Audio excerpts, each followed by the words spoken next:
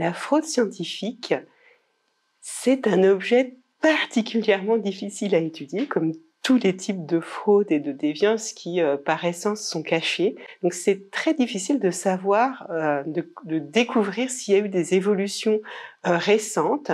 Ce qu'on sait en revanche, c'est que quand on découvre des cas de fraude, de manipulation de données, on les médiatise beaucoup plus, on fait un vrai travail d'investigation et souvent, de plus en plus souvent, le travail d'investigation est lui-même rendu public. Donc pour moi, c'est ça l'évolution importante vis-à-vis de la fraude dans les dernières années.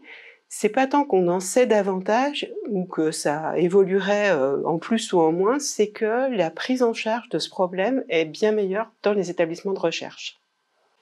On oppose souvent des causes individuelles qui prennent peut-être racine dans des traits de personnalité des chercheurs à des causes systémiques. Et dans ce cadre-là, c'est souvent le publish or perish qui est mentionné, la pression à la publication, la pression sur les carrières également, qui font qu'on catégorise généralement comme des causes systémiques. La pression de la publication a impacté la recherche, a perturbé la recherche, a créé un mal-être beaucoup plus important dans les communautés et a amené, peut-être pas plus, mais en tous les cas, un certain nombre de pratiques démentant l'intégrité scientifique, voire faisant de la fraude ou du plagiat. Un chercheur, une chercheuse en début de carrière aujourd'hui publie infiniment davantage que ce que les chercheuses faisaient dans les années 50, 60, 70. Donc, on voit aujourd'hui des doctorants qui ont des CV qui sont aussi longs que ce qu'un professeur titulaire ou un directrice de recherche CNRS obtenait au moment de sa promotion il y a une vingtaine d'années. Pourquoi? Parce qu'on incite les chercheurs à publier davantage et dès la maîtrise, dès le doctorat. Évidemment, ça amène des enjeux de manuscrits peut-être un peu moins complets, des enjeux de rétractation, des enjeux de fraude scientifique. Donc, il y a des enjeux sur la fiabilité réelle de la littérature scientifique.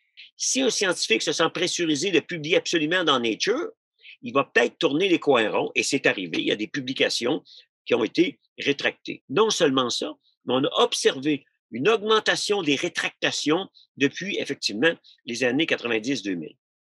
Certains interprètent l'augmentation des rétractations par une meilleure détection. Moi, je ne suis pas d'accord. Je pense que l'augmentation des rétractations est une véritable mesure de l'accélération de la science et qu'on tourne les coins de plus en plus vite, quitte à refaire une expérience après. On aura au moins donné la date lors du premier texte pour avoir la priorité de la découverte. Pourquoi ralentir la science? Parce que si vous ralentissez la science, vous allez faire 4 mesures avant de vouloir publier votre article fondé sur une mesure. Vous allez faire moins d'erreurs. Et donc, on va observer une baisse des rétractations. Il va y avoir moins d'articles, mieux évalués, mieux reproduites avant même d'être publiés, et ça va diminuer. Les fraudes vont diminuer parce que la pression à dire oui, j'ai publié une découverte importante va baisser. Et donc, les problèmes qu'on observe actuellement en sciences, et on l'a vu en Chine lorsqu'on donnait des primes salariales en fonction des publications dans des revues occidentales, ben les gens se sont mis à faire n'importe quoi. Et le gouvernement a finalement compris les effets pervers de ce système et a annoncé il y a quelques mois que c'était terminé les primes à la publication dans les revues qu'on dit à fort facteur d'impact, donc des revues soi-disant de qualité. Il n'y a pas de science, il n'y a pas de connaissance qui ne soit pas intègre, et donc la science ouverte va avec l'intégrité scientifique. C'est un combat articulé de plus d'intégrité, parce qu'on ne peut pas contribuer au développement de la science si elle n'est pas totalement intègre.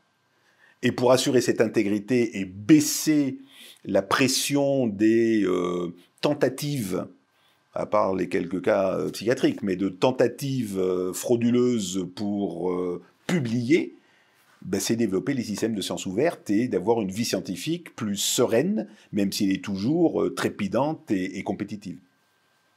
Il est très difficile de conserver et de mettre à disposition l'ensemble des données de recherche.